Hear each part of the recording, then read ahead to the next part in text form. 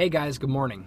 So I just got done listening to a book called The Slight Edge by Jeff Olsen, and I just wanted to give you a few of the principles that I got out of the book that I thought were really worth passing on to you. As I'm starting to work more and more with people, I'm starting to see a pattern of people who have unrealistic expectations of how fast they think they can accomplish their goals or to become successful. And he talks about how when we were more of an agriculture society, we understood this principle better, that you sow your seeds or plant your seeds, but before you can harvest, you have a long season of cultivation and nurturing those seeds before you get the harvest.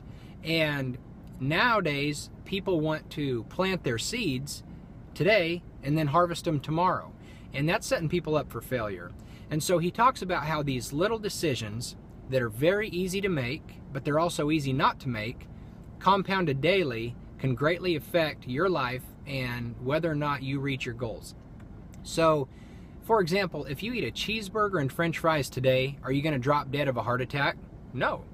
What if you eat them tomorrow too? No. Or a week straight? No. There's no short-term results that you see that are going to affect that. But compounded over time, you will have an unhealthy lifestyle. So, that's an example that he uses. He also talks about a graph, and he says on this graph are two lines, and they are flat or slightly elevated, and one is the success curve and one is the failure curve. And the person on the success curve makes little decisions, disciplined decisions daily that are very easy to make, but they're thinking about how they affect their long term, and they're on the success curve. And on the failure curve is somebody who makes undisciplined decisions based on just how they feel in the moment, and they're on the failure curve.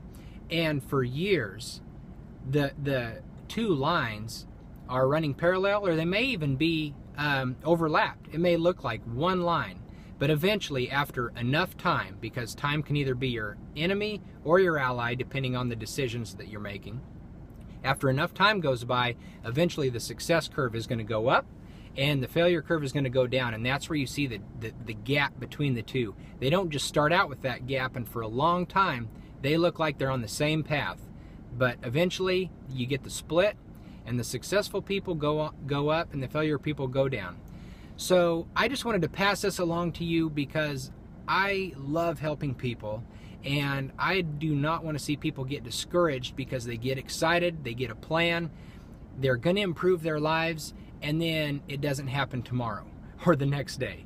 And I don't want to see that for you. I want you to know that to reach consistent success, it's a disciplined effort of making these small decisions daily that are easy to do, but also easy not to do. So I hope this helps. Have a wonderful day.